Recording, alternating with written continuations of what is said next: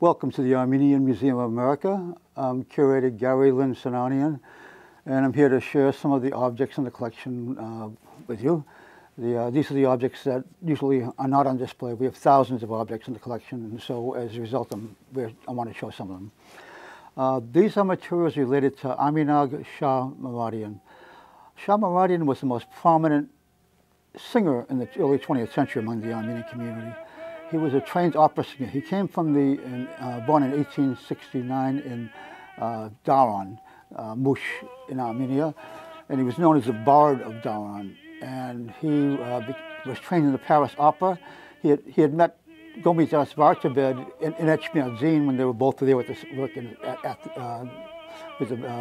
Catholicos there.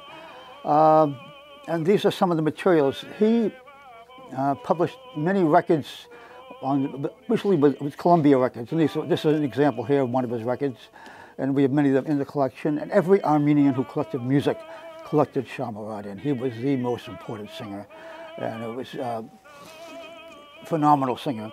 Got to the point where he had his own record company, and he had began publishing records under his own label, which was quite a big deal at the time. But Shahmuradian was profoundly impacted on the Armenian community. For instance, this is an example of Hayastan, the song. And this is the music score as Shahmuradian performed it. And it mentions him right here as performed by Shahmuradian.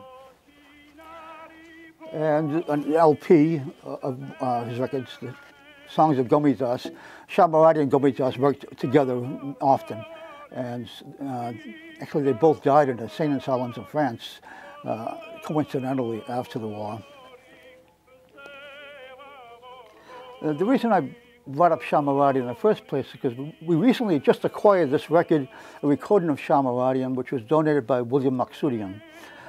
Like I said, every Armenian collected all Shahmuradian's songs in Armenian, Grung, you name it. But nobody bothered to collect the songs that weren't in Armenian. And this is a recording of Shahmuradian singing music from the opera, the Paris Opera House. He was a member of the Paris Opera, and he's singing Bizet here. And so this is extremely rare recording because it's Shahmuradian doing non-Armenian music.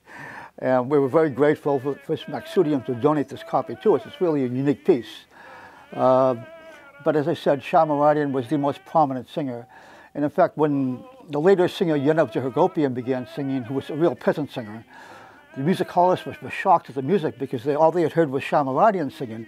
And Shahmuradian was a trained opera singer, so he made everything, incredible. But that's not how peasants sing, basically. Very few peasants study with the Paris Opera. But Muradian was pivotal points in Armenian music. The Armenian Museum is here to share our stories, our history, our culture with the public. We thank you for joining us. We hope you'll join us again. The museum is open Friday, Saturday, Sunday, 12 to 6. And we hope you'll consider becoming a member. The particulars for membership are on our website. Thank you for joining us, and we hope you'll join us again. Stay safe.